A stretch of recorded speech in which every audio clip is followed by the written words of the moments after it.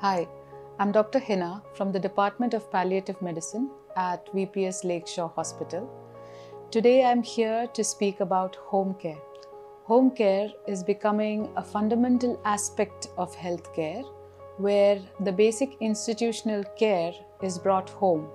It consists of doctors' visits, nursing care, physiotherapy sessions, nutritional counseling, psychological counseling. And this team is not just about healthcare professionals, it's the individual in need himself with their carers that help us come to a better decision making. It is not just for people who have age-related limitations. It is for those who have prolonged illnesses, who need regular medical checkups or regular symptom management. For those who have come back home post-surgery and thinking what's next.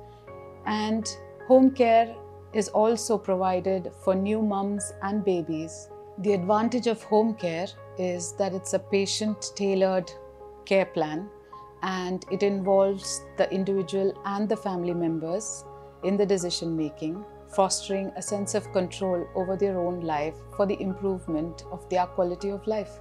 Not just that, we also train and educate the caregivers how to take care of their loved ones. So home care is a commitment to giving personalized and dignified care to these individuals in need, taking into the cultural, social, and the advanced medical landscapes and providing them with help that they need to improve their quality of life.